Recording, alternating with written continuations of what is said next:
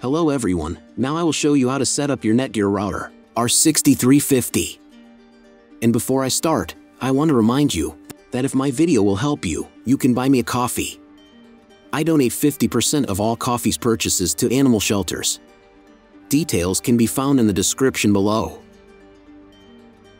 So, start by turning on the router. Plug one end of the power adapter into a wall outlet.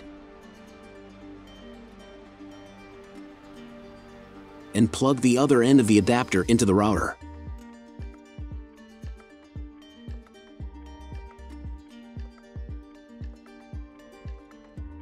Then press the power button.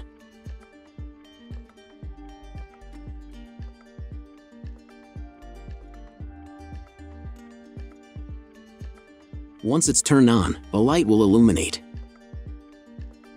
It may take a few minutes for it to completely turn on. Connect the cable from your internet provider or from your modem to the internet port. This port is usually a different color and is often labeled internet. Each cable should be inserted until it clicks. Now, you need to reset the router to the factory settings.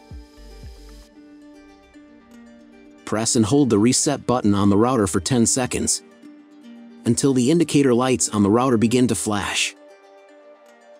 Sometimes, the button is located inside the router casing to avoid accidental pressing.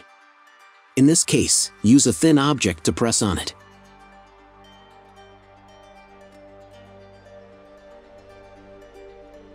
The router will reboot, and the settings will return to the factory defaults. Connect one end of the Ethernet cable, which is provided with the router, into a LAN port.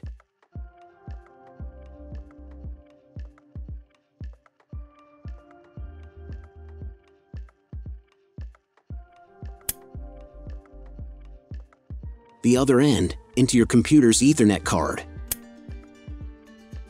Wait a few minutes for connection. Great, we've connected the router to your computer. Now, you will need to set it up.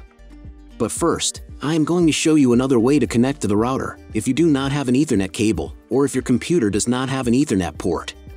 All you need to do is connect the router to the power adapter and the cable provided by your internet service provider.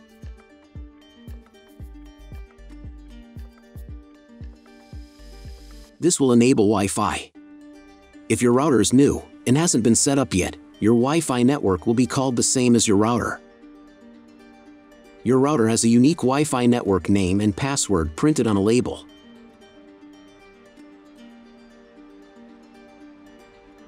Connect to it. Great, you've connected to the router. Now let's start setting it up.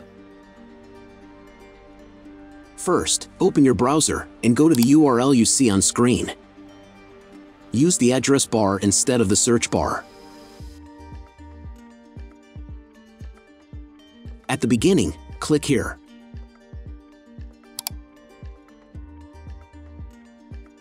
Then read Netgear terms and conditions and click I agree button. Now you must select No. I want to configure the internet connection myself. And click Next button. And then click OK.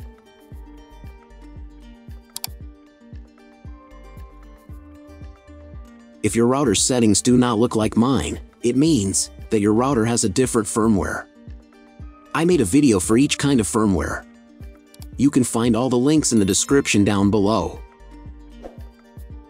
The first thing you need to do is set up a new password. The password for the administrator is used for logging into the web interface of your router. Pay attention to the password requirements. Type new password in the first field and duplicate password in the second field. Next, select 2 security questions and write answers to those questions. You will need them in case you need to reset the admin password in the future. Click Next.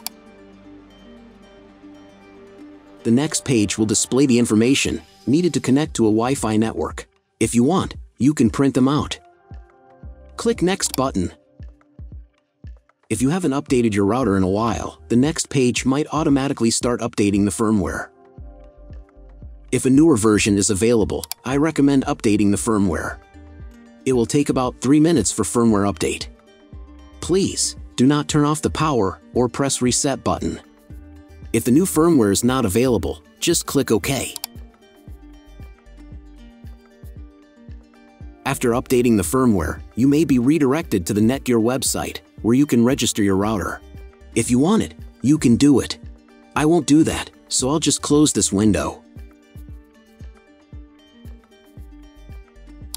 Log into the router's web interface again if you were logged out of it. Enter the standard username, admin, and password that you created a few minutes ago. Press Sign In button. In the upper right corner, you can change the language of the router's web interface. To get the internet, go to Advanced.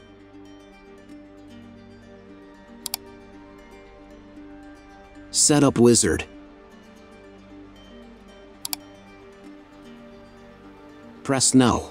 I want to configure the router myself. Then press Next button.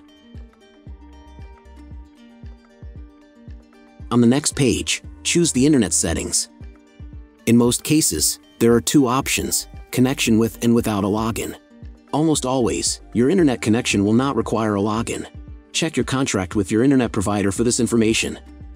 If your internet connection does not require you to log in, or if you are not sure whether you need to log in or not, select No. Leave account name and domain name unchanged.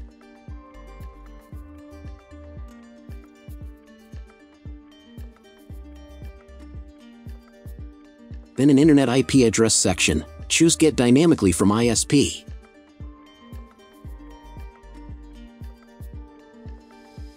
In the DNS section, select Get Automatically from ISP as well. If your ISP only allows internet access to a specific MAC address, you need to clone the MAC address of the primary computer. Select Use Default MAC Address if you are not sure about these settings. Check again that your settings are the same as mine. And click Apply. Most of the time, it's unnecessary to copy the MAC address. But if you can't get the internet connection after quick setup, later, in the video, I will show you how to clone MAC address. Now you need to reboot the router. Go to Advanced. Advanced Home. Click on the Reboot button. And click OK. After the reboot, wait a couple of minutes and try to Google something. If it's failed, then check all the cables. They must be connected correctly. Then log into the router control panel again.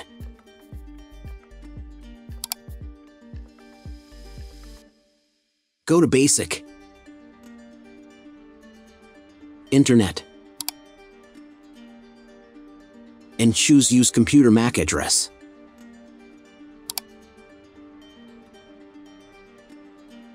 Click Apply button.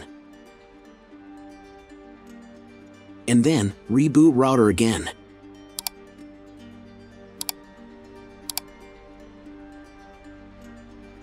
Check your internet connection after a few minutes. That's all. I want to remind you that if you found this video helpful, please buy me a coffee. Every pint of coffee helps me in the creation of more valuable content for you.